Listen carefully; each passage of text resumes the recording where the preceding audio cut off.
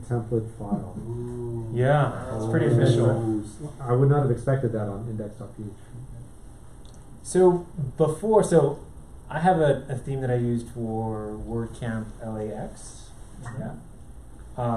And so before, this is a pretty common design. You've got your hero image, you've got like latest posts, right?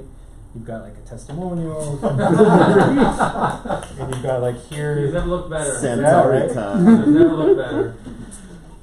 That's Monday morning. Yeah. That's his Monday morning picture. And Friday. And then here's who does business with us, right? So as far as design, don't pay too much attention to design.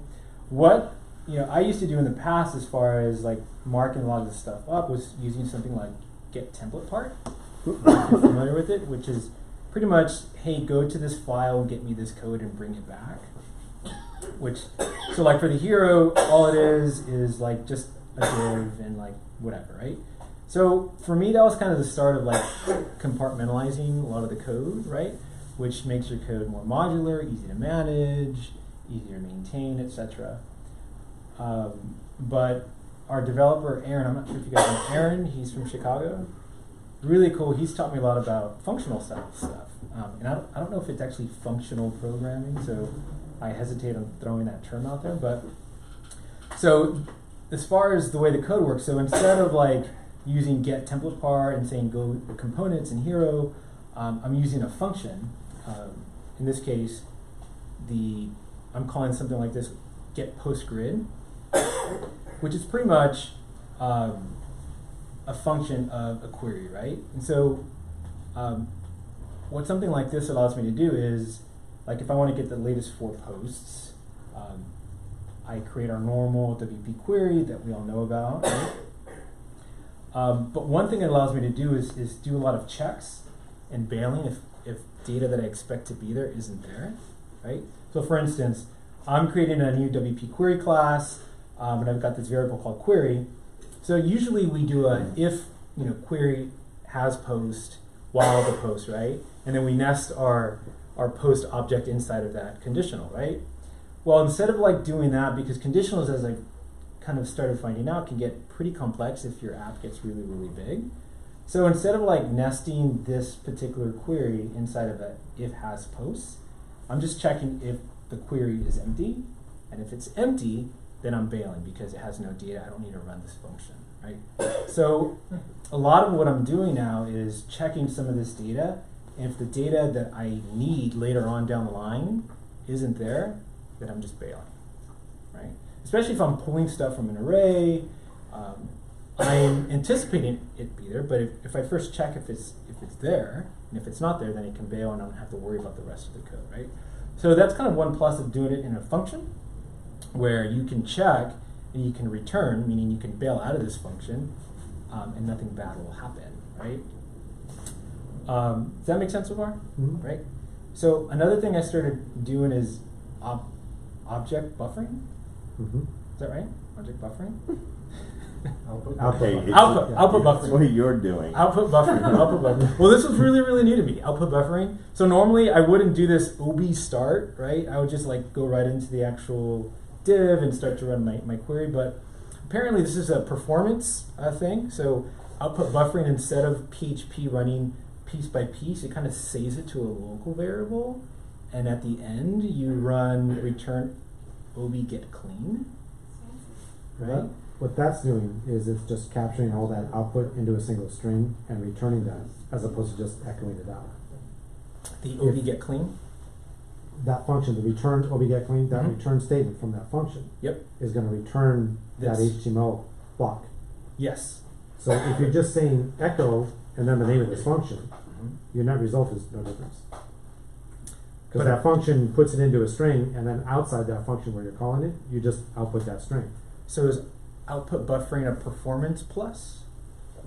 If that's how you're doing it, if you're just saying echo and your function name, yes, it is creating overhead and therefore performance hit, not a performance benefit. So in this case, but if you're doing more, then it can be. So maybe. Maybe. And it depends. It depends. Yeah. Yes. Yeah. It depends, right? That's Jason's line. Yeah. I'll let him have it. So I'm Feeling wrapping, magnanimous. in a way I'm kind of wrapping this div in Right. ob start, Right. and I'm returning the ob get clean, right? Yeah, but if that's all you're doing, the Mhm. overhead of using ob start and ob get clean, you can get rid of that by just saying return, quote, bracket, div, class, blah, blah, blah, end quote. All you're doing is you're taking that HTML output and putting it into the string. Okay. Or you could just say return that HTML output. Okay. It would be the exact same thing. So I guess, well, so I mean, if we're getting into this, so what would you, at what point would you say I need to now start using OB-Start and putting this into Or what that? point is it? At Yeah. Use cases. If you need to do something with that block of HTML before you actually output it to the browser. If you're filtering for Yeah. So you go through a couple of template pages, you get a bunch of HTML content, and then you need to perform some change on that content. Like look for a certain div tag and add another class to it, something weird like that. Okay. That would be a case for it, because then you have that data in a string, and you can manipulate that before it's sent to the browser. If you're not going to do any manipulation, you're just going to plain output that out to the browser, going through the overhead of calling ob start is actually creating more work. Because when PHP is rendering this content, Yeah. it's putting that into a buffer anyway. Okay. And it's queuing up, I don't know, 8K, 16K, some amount of data before it sends it to the browser anyway. It's not sending one byte at a time, it buffers it up. It does all that internally already. So creating more of that buffering just to output more strings isn't giving you any kind of a performance benefit. It may not. Somebody you can tell Aaron he's moated. Yeah, it really depends on what's outside of this code that's being called. I thought I think I remember reading somewhere that output buffering does give you a slight boost, but it's like, I mean, it's tiny. Well, if you're going to say create a string with some HTML content and then append to the string and append to the string and append to the string, that's a lot of string manipulation. Right. That's where your overhead is going to hurt you. If you just output that HTML content or do a PHP end tag, bunch of HTML, then PHP open tag, return ob get clean. Right. Now you're not doing all those string manipulations, and there's your performance benefit. So in that case, there's a performance benefit. How about the manipulation? Right? Well, output buffering. I said it's always the string manipulation to get Yeah, it. it's a manipulation. Output Sometimes buffering. pass Thank them, you. too. Another thing I started using is namespace. Those right? are good. Namespace is totally new to me. I had no idea what it was. For those of you that don't know, namespace is a way to really compartmentalize, put your code in one nice little box, right? My understanding of it is I don't have to get really crazy with my function names and like prefix like my theme name to make it unique, to make sure as a scoping issue, someone else doesn't take up that same variable or function name, right? So I have a namespace called demo components, right? So get post grid, that only lives in this demo components namespace box, like drawer, if you will, right? So I don't have to call this function name something weird so that, you know, Jacob underscore get post grid, right? Because that's what I was doing a lot before, is maybe using the theme slug and like prefixing all my functions with the theme slug and then whatever the function does, right? That gets tedious. Yeah, it gets really tedious. And then when you change the theme name, it's crazy. yeah. You have to add V2 to everything. Finding Clay's So line. namespacing, if you're not doing namespacing, it's a next level perhaps, right? Namespace is definitely next level. So you had a question. No. No? I just looked that way. Just give that impression about the So pretty much, you know, anytime I have a function, in this case is get post grid, which is getting the last 4 posts, right? I throw in a namespace at the top, right, that really compartmentalizes this function. And then within there, I have my ob start, actually have my code I'm going to write, and then I return it with this ob clean, right? So as far as the function call, I echo out with my namespace, demo components, get post grid. Right? And so that means that I can use this function anywhere in my code, right? So right now I'm using it on this home page, right, to show the last 4 posts.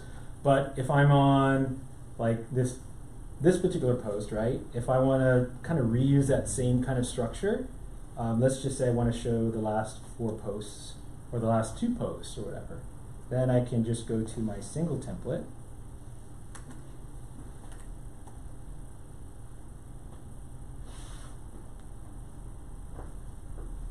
Single somewhere.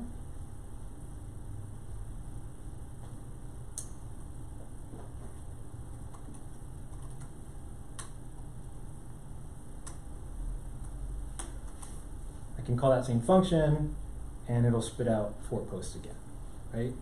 So then I can really start, modularizing, it's a tough word, my theme a lot more, right? So if I need to change one thing, maybe I need to change, I don't know, instead of 25% wide, it's 33 because we're doing 6 instead of 4.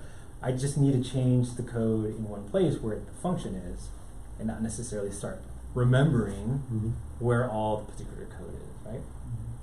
And then if you want to start taking it into the next level, you can start combining components, right? So I have this get post grid, which shows the last 4, but inside the actual function, I've got another function that says get post card, which is this actual little guy right here, right? So inside of get post card, I've got this really small modular piece of code that's actually the post item, the image, the title, excerpt, etc. Right? So you can really start combining all these components into these functions and really start modularizing your code a lot more, your themes a lot more. So it makes your theme a lot more maintainable and easier to work on, especially if you're jumping around between projects. It's pretty cool. Any questions? Are you doing? Are you basically doing one function per file? One function. Yes. Yes. Okay. So as far as keeping it modular, like this is the post-card.php file. And the only thing in this file is this get postcard function. Okay. So in a way, it's similar to having your template parts, except for instead of just including that template part, you're calling a function instead. Calling a function instead. Template parts, I didn't really find a way to like pass data, bail if I didn't have the data that I expected. In a normal template like that, you can do a return there, and it returns from that one template. So if I'm on index, for instance, is that what you're saying? Yeah. But if I do return here, that's going to stop. Right, but if you wrote a template part, and you use get template part on that template name, Okay. and it was called get post card. Yep. Right, so get postcard.php, and you just output that stuff. You can, well, actually, card is not the one. It's the one outside of that. What was it? The grid. Yeah. Yep. So in your grid function, you can say if that WP query is empty, return. Yeah. In your template part. So Okay. you're in a function. Yeah. Using Get template part okay. on a grid template name, Yes. you can do a return there when it's empty. So get template part, I can actually just get the file instead of calling the function. Right. So then it's And it just a would matter be of the same preference. thing. The one advantage to using Get template part, though, is when you're doing child theming. If you're doing child theming, you can have that template part in the child theme that overrides what's in the parent theme. And it's a kind of another layer on top of this modular function stuff, but all those functions are defined in your parent theme, and you can't override those in your child theme. Because none of those are doing a if function exists or if not function exists. They're just defining the function, so you can't override that in the child theme. Interesting. I think But template parts allow you to do that. I think one of the benefits of the way that you're doing it is that, let's say on the home page you wanted to have the 4 recent posts, for most recent posts. But on the single page you want to have, 4 related posts. You could use arguments within the function call to pass in different variables, have the same markup, but be able to change what you're being returned, have it be styled and formatted the same way, but give yourself more availability to change that. Yeah. Something like this, right? Sure. Yeah. Like if you only wanted 2 on one page, or So by default, I'm gonna echo out, I'm going to return 4, I'm going to look for 4, I'm going to query 4, right? But maybe on the single page, I'm going to say just give me 2 instead, right? So it gives me 2. Right. Yeah. So it gives you that flexibility. Or, Which I mean, in a little more complex, you can change the query that you're actually running beyond that to query different types of things. Yeah, you can get posts that are in the same category. Sure. Or you could get post types. Post types. Different post or types. you can put still same format. Yeah. Right? But you could do that by having different grid functions. Sure. You know, get recent grid, get related grid, Right. get CPT grid, things like that. So the flexibility, the modularity has been a big plus for us. It's working Yeah. out pretty well. And One advantage I could see though is I use an IDE too, not this one, but I can right click on the function and say go to declaration, and it goes and finds the code for me. yep. Template parts don't do that. Yeah, they don't. So Kind of sad. Well, it's kind of a made up thing. So I know. I know. Dave's talking about, so like if this is my first time on this particular theme, I have no idea how it's structured. I see this get post grid function, I'm like, what the heck's going What on? is it? I can actually just, on my IDE, it can click through and it takes me right to that function. Yeah, that's nice with the functions. Yeah. Am I escaping the right way here? Probably. Yeah. probably. Yeah. Yeah. Segueing. We're building on that. But it kind of sucks to like pick a solution based on how cool your IDE is. Yeah. It doesn't Like help if your others that IDE aren't doesn't using understand IDE. what WordPress is, it just goes like, Well, it understands PHP.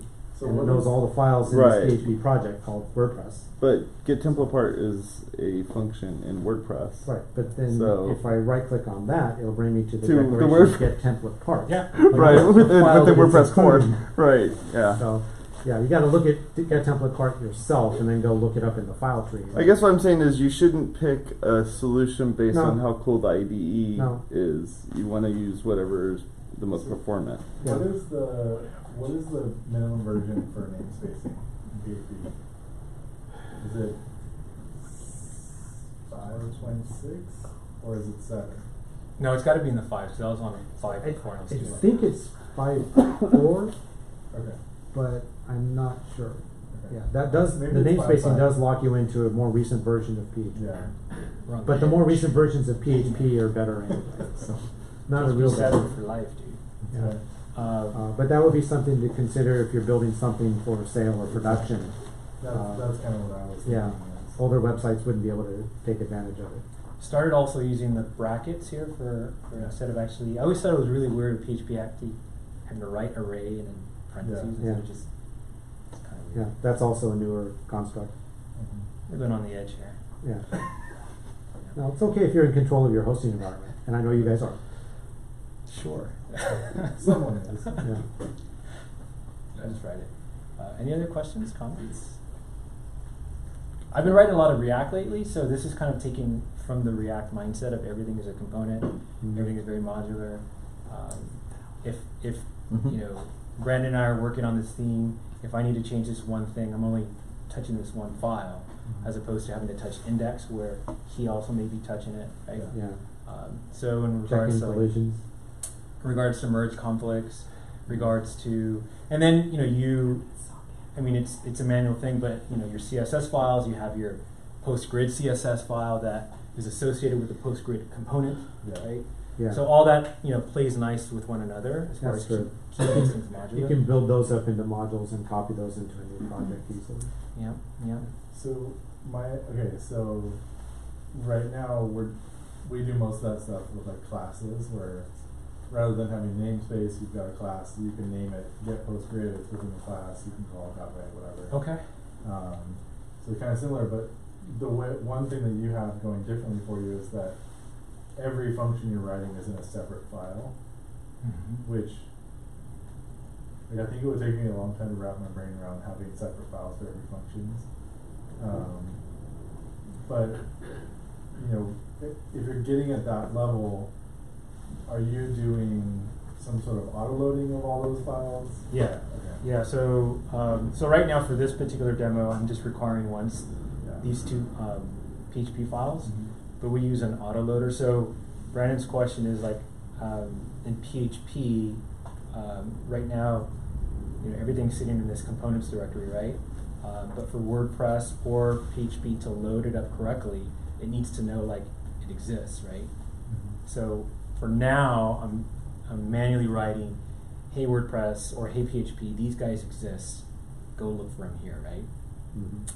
But we use an autoloader, third-party plugin, composer. Yeah.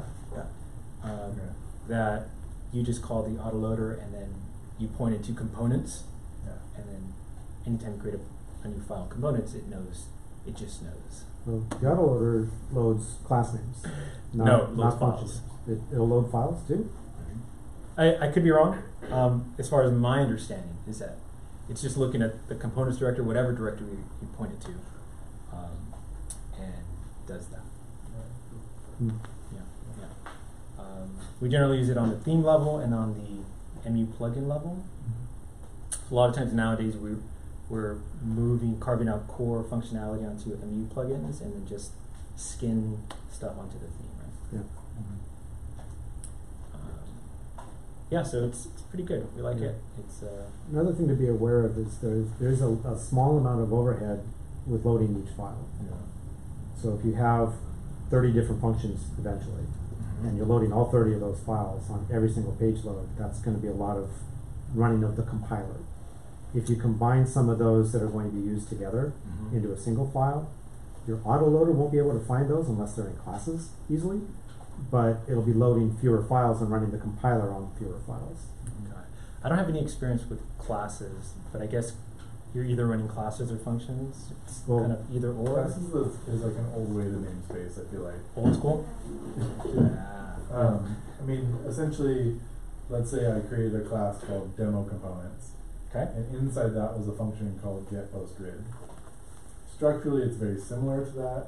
You know, it's encapsulating that functionality, so you don't have to namespace it with Jacob underscore or whatever. You can, whenever you want to call it, you say demo components arrow get postgrid. It's just a different sort of syntax. Yeah. Which has far, reaching compatibility. Like it will go back for a while. Got it. So again, if you're distributing something for public consumption, probably want to go that way just because it has greater compatibility. It nets you the same things with namespace, and you don't have to get crazy with your function names. Yeah. But there's overhead for classes as well. And I think, to your point, that's kind of where I was getting is like, I write a lot of functions when I write it. And like, I could potentially have, 100 files to load in. A lot of those utility kind of functions though, or Potentially. maybe a util file. I mean, I generally write a class, and my component is a class. Like if I'm writing an Ajax querying thing, it will have several functions that all do Ajax related things, and it's in a single file, and then I can call that, utility Ajax go get whatever. Yeah. And then I can use that over and over, but it's sort of abstracted in a way that one function doesn't contain everything. I'm able to even take a function and break it down into more logical steps. Yeah. So you can have your grid method and your card method that the grid calls multiple times Right. while it's processing. Like in here, right? Yeah. Yeah. So just like you're using query the post, Mm-hmm. query That's is an object. like the WP query is a class, Yes. right? And so that's basically the syntax. I'm extending the class. No, That not one in you're there. just using No. it. Creating a new class, sorry. Yeah. Yeah, the new instance of it. Yeah. New instance of the Like class. you're making chairs, so you got a couple of them. Yeah. What's that? Like you're making chairs, like you're making more of the same. Right. You have a blueprint for a chair. Ah, Yeah. got it. And then you go, Yeah, this is the blue chair, this is the red chair, this is the white chair, this is the green And then chair. the functions is what your chair does. Right. It folds or moves. Right.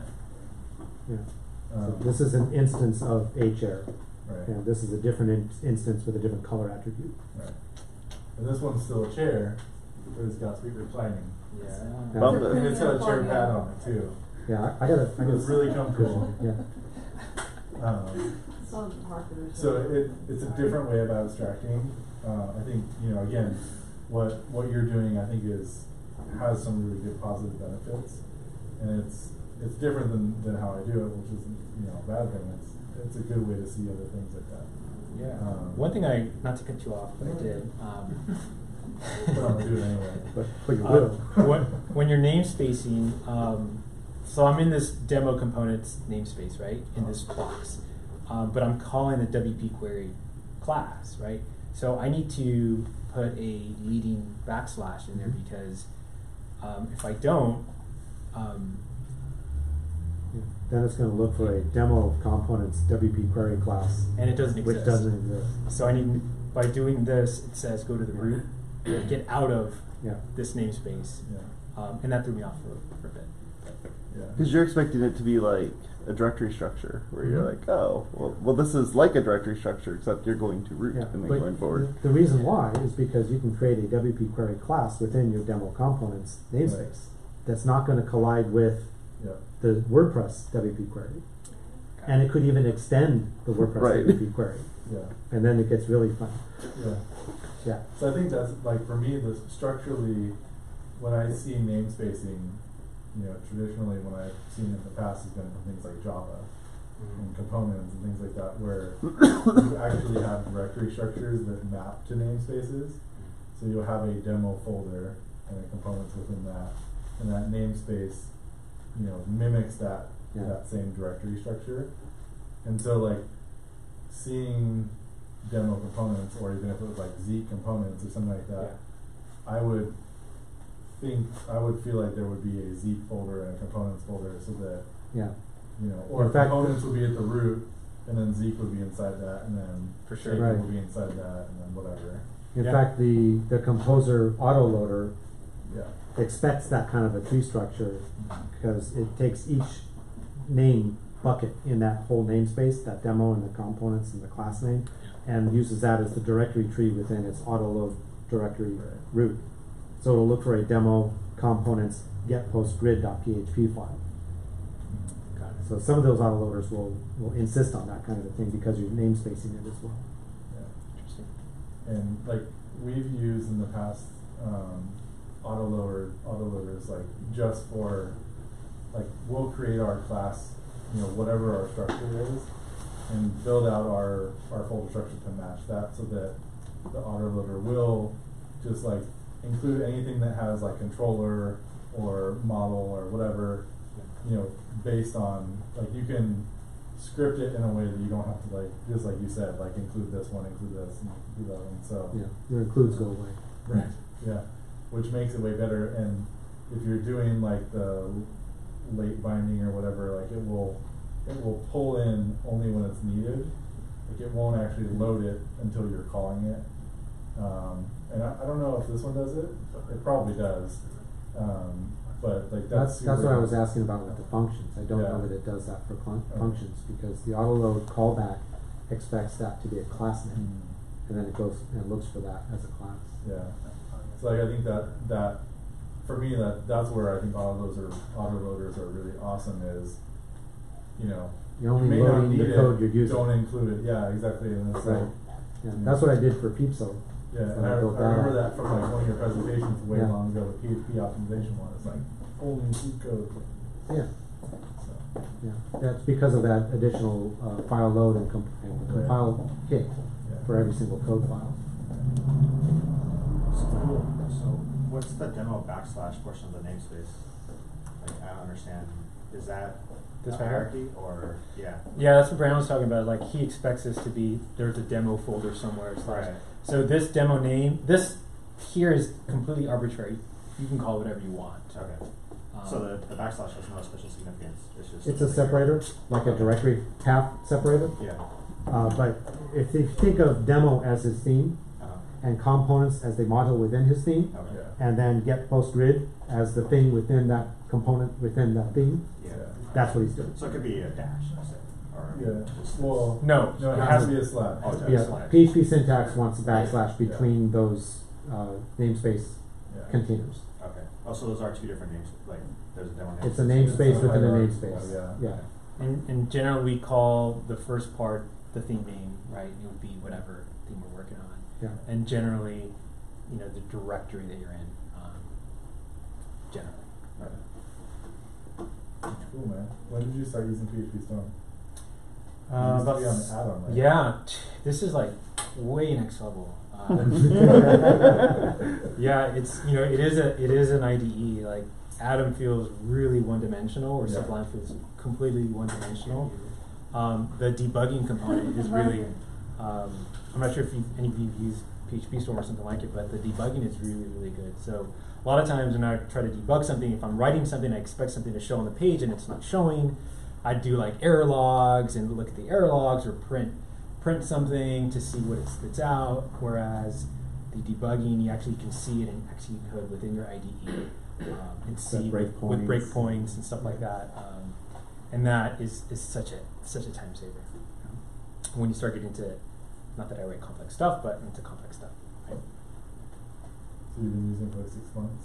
Yeah, I don't know what I've done without it. So I mean, it's kind of, I think it's like $100, $50. Yeah, It's up there. Yeah. But I mean, if you're writing, I even use it for React and Ember. It's just not PHP focused. So is it based off Isn't the Flicks? parent company make like one for each one, but they all are pretty much the same? the company's name is I don't WebStorm. know. Well, there's WebStorm, there's PHP Storm. Yeah. But PHP Storm does exactly what Well, WebStorm does. it's very rare that you write PHP code without Java or something else. So Right. most of those are pretty language agnostic. Yeah. My IDE will also do C#, C++, and Java, and a bunch of other stuff. So you have to do that. The IDEs are really useful for it. So I encourage you to get PHP Storm. I checked it out for a while, and I think it was just, I don't know, old habits die hard or whatever. Yeah, there were a couple quirks with the editor that I couldn't get past. Yeah. Runs in Java, right? What's that? Runs in Yes. Java? It's That was one of my. That was one of my. Yeah. The biggest win is the debugger. Yeah, Is that because it saves a lot of time. yeah. Yeah. The one I use is also in Java, but that means I can use it on Windows, Linux, Mac. Right. whatever. It feels like I'm booting the operating system when I'm. It is a little bit more resource intensive, Yeah. but having a similar interface no matter what machine I'm using is It's useful. totally worth it. Yeah. Yeah. What do you use? NetBeans. I was saying that too makes PHP Storm those JetBrains. Yeah. Kind of thing of, Yeah. Beans, brains. Yeah, it takes a while to set up the Absolutely. debugger and stuff, but once you get in, put in your breakpoints, you're able to really see what's going on. So it works with ServerPress then? Does work with ServerPress, yeah. We've started using Docker too.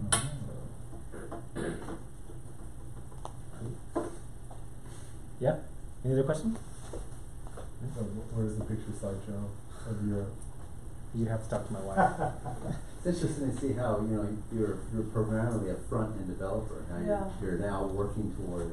Yeah, it's pretty crazy. I was thinking that. I thought you were a front-end guy. Yeah, so did I. Back end. You stepped away. Talk to Steve, man. Well, they are a couple. Yeah, I mean, And you seem excited about it, so that's what I mean. That's Yeah. what you seem like you're enjoying. what it really, I mean, doing stuff like this really reminds me of doing stuff in React. Not that I'm a pro React developer, but keeping things very functional in components. If you start learning React, this will kind of resonate really well. Yeah. Well, modularizing like that is always a big help. Having a functions PHP that's 9,000 lines long, Yeah. it's just a rat's nest in there. It's really hard to find stuff. Well, the biggest win I'm finding is these checks, right? Mhm. Being able to bail early. So, like, a lot of times you have a really long file with all these conditionals, right? And you can just get completely lost in Mhm. those things. But if you're very process oriented, you're like, you declare a variable, or you check it, is it there? Cool, you move on, you move on, you move Yeah. on. If it's not there, you bail and you're gone. Yeah, And at the end, you finally run what you try to run. yeah. It seems It a little looks easier. cleaner. Yeah, it's a little easier to follow. Yep. Yeah. I am curious though, does that empty query ever return false? Because I feel like whenever you create a new WP query, it always returns an object. That's something I was wondering about too, because it is returning an object, and objects represent themselves as true Right. or empty. Maybe you'd have to I run think it's query get arrow, results. Get, Is it? get results, or arrow results even. maybe. Empty returns true if it's a null, Yeah. an empty string, a zero, or a string containing a zero, Right. Or an which empty, always bugs or me. an empty array, right? Or an empty array. Yeah. But that's an object. Whatever method it is, I'm not sure. Yeah. I think it's arrow results, but either way. I usually use get count or get post count. Get post count, I think it's called. Yeah. Yeah, your IDE should know. yeah. Let's test that IDE. Yeah. Post count. Post count. Yeah. Ooh, yeah. Boom. Yeah, totally knew what you wanted to do. Yeah. It just knows. Nice. Anyway, Sweet. cool. Thank you much.